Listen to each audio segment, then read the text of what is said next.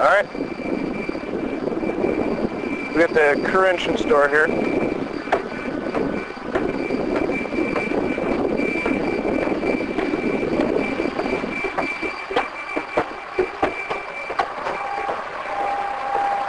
Leads us to the forward lower lobe.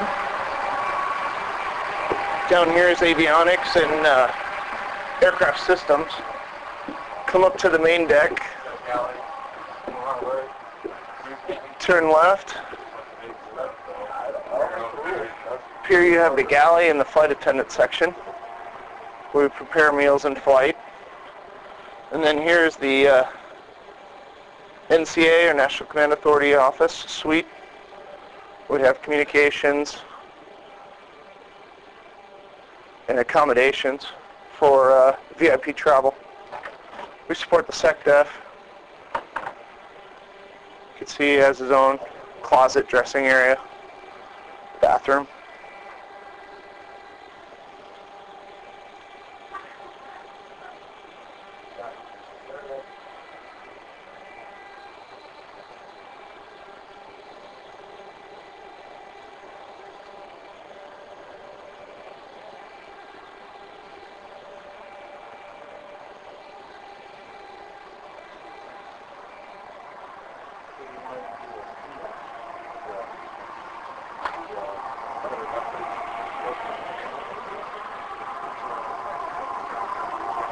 Come through the galley, you can see we have all the basics: oven, coffee maker, fridges, refrigerator, freezer, sink. We can prep all kinds of meals for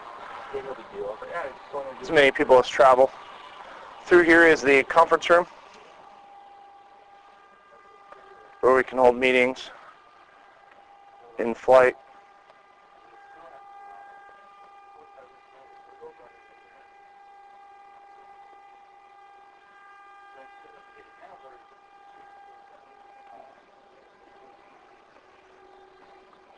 Then here's the press area. We hold meetings in here, briefings. You'll see his staff and whatnot will join in here for briefings.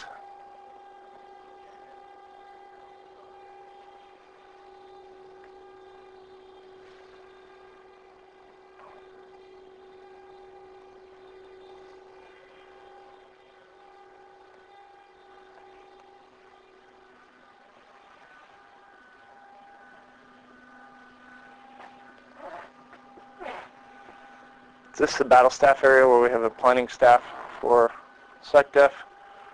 As you can see, it's a converted 747-200, and some of the stuff we kept from when it was originally built, like the overhead bins. This one is a 74 model.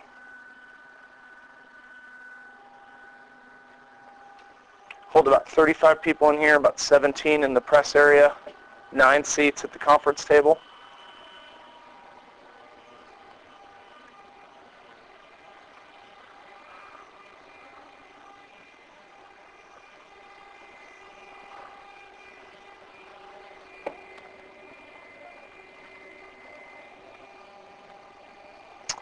These are printers and copiers in order to you have access for computer stations, workstations, so they can do anything. It's a working office. They have all kinds of telephone, computer, printer, copy, fax, anything you'd need in order to conduct business. It's at their disposal here.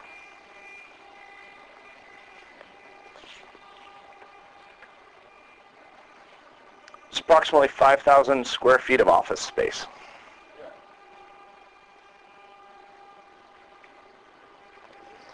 What you see there, those are the flap hinges. As the flaps come down, those canoes help support the flaps as they come down, allow us to slow our approach speeds. On the grid? And the grid, on the wire is a EMP shielding that allows for electromagnetic pulse.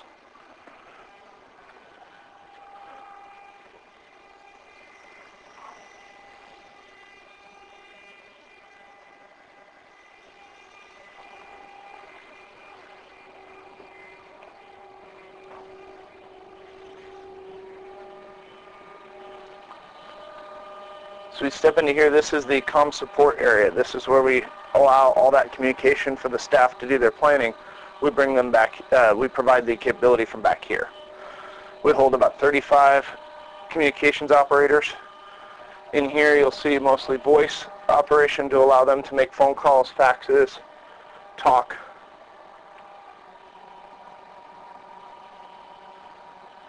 Kind of a step up from your AT&T operator.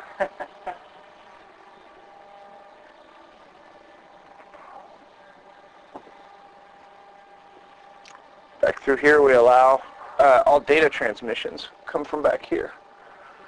These need to be secured.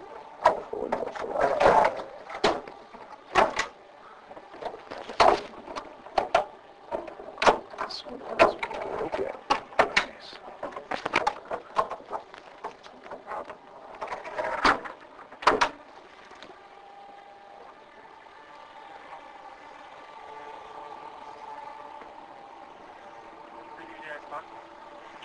Talk to anyone in the world. If they have a phone, we can talk to them. So from anywhere, and the key is right here. This is called tech control. This is where they monitor and control all the systems of the communications and the back end. So all cooling, pressurization, all radios, all electrics, all goes through these points here. One of the interesting things is our controllers here are not only operators, but they're also maintainers. So they are qualified to fix any of the equipment that they have a problem with. They can get back and they can actually do the maintenance on it themselves. And then finally back here we have one last operator position.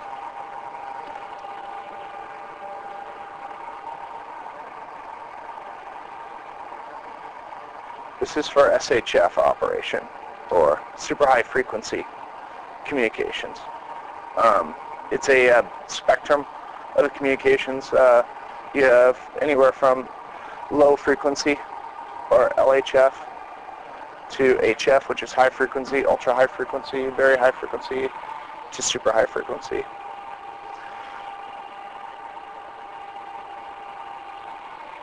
So they provide that capability, which gets us around the world communication.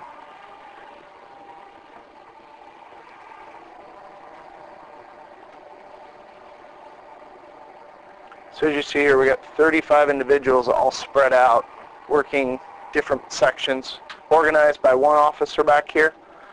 And we fly them a lot of times in shifts to provide our alert mission, which is a 24/7, 365-day rotating mission. So the extra crew members will sit back here, and then once again just stow their stuff in the original overhead bins.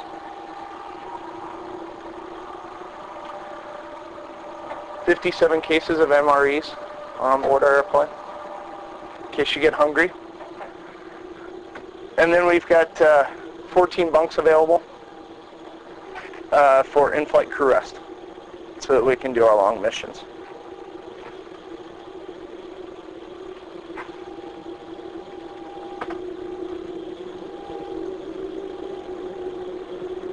Final two areas are the original flight attendant jump seats. On our crew is made up of essentially communications operators, pilots, navigator, flight engineer, flight attendant, and then our battle staff is a joint section, which is not part of the first acts. They're part of the NAOC.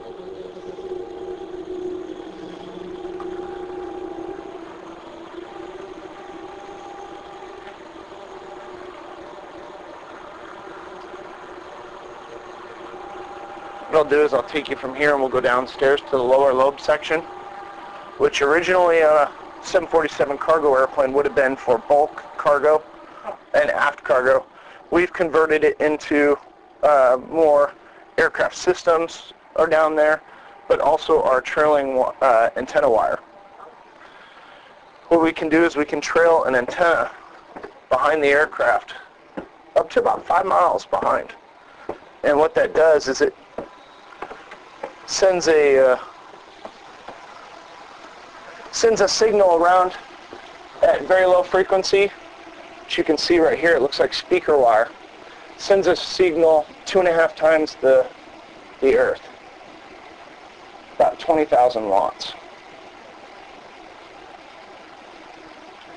It's trailed out by a metal basket similar to what a drogue would be on an air refueler, pulled out by that. And it's operated from this section here.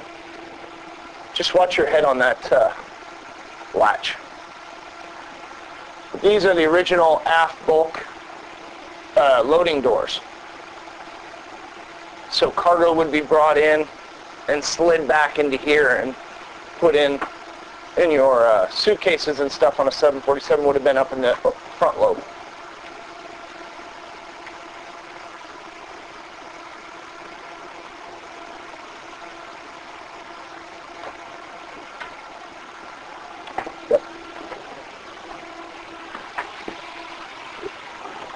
What you do is you basically have a bunch of gauges here where you're watching the pressurization, the stress on the drogue, making sure that it stays within tolerances.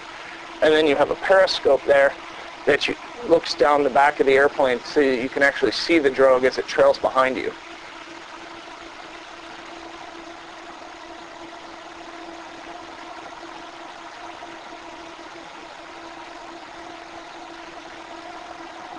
And then it's a coordination from this position via interphone to 163 feet in front of you up to me in the pilot position so that I'm flying the proper airspeed in the right airspace in order to allow this 5 miles of wire to be trailed behind the aircraft.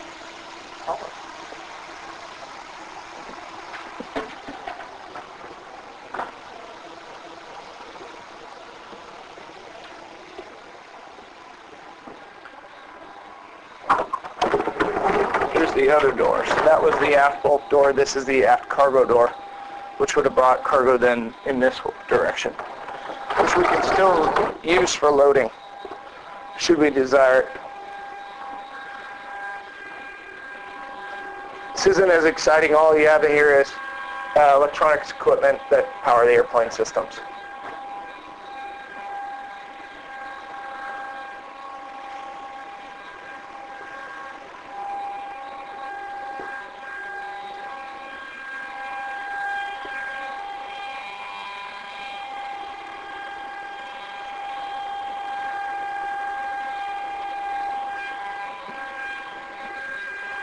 Mm-hmm.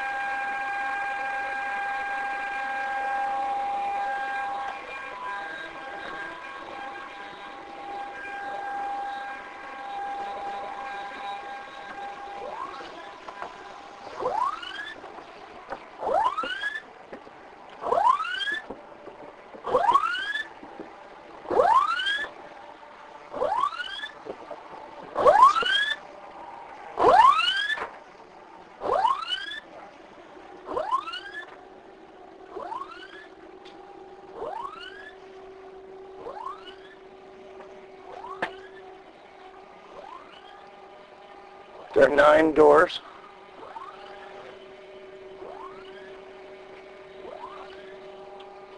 We have 9 exit doors. The reason there's not 10, there's 10 on a normal 747, is we have the other door, as you can see, blocked by that equipment. We don't carry enough to require all 10 doors. We don't carry enough people.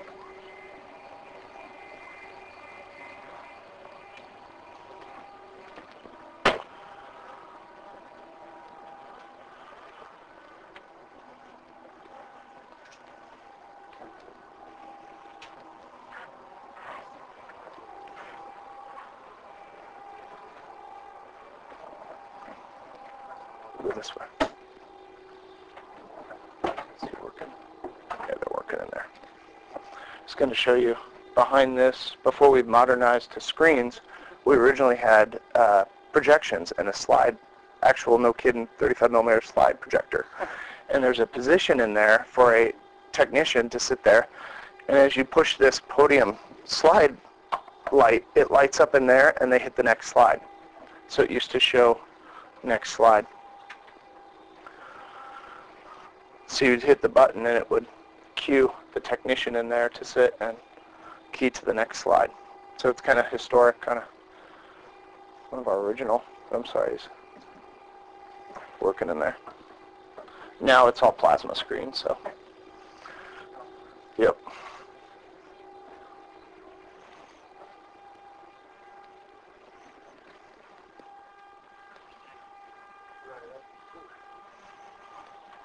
Now we'll go up to the most exciting part, which is up front.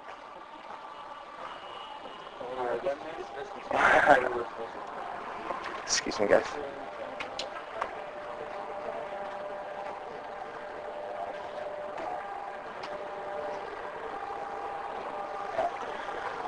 It's the original spiral staircase of the 747 and the original chandelier. You even have the little rope comes out of here to tell people not to be up in first class because this was the first class section. It doesn't get utilized, but that's still the original. What you have back here is our upper rest area, which we hold our maintenance personnel that we carry on board, and then crew rest facilities here. All the way to the back, we have 2 more bunks back here.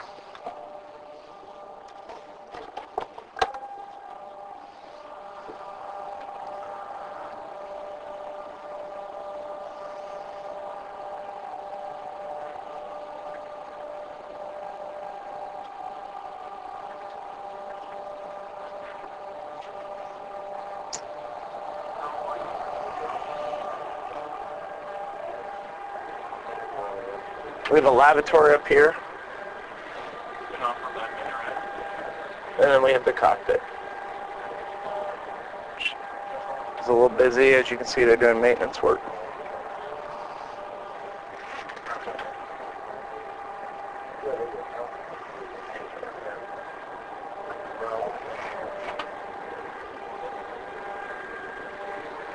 Can actually get better shots when we come out later.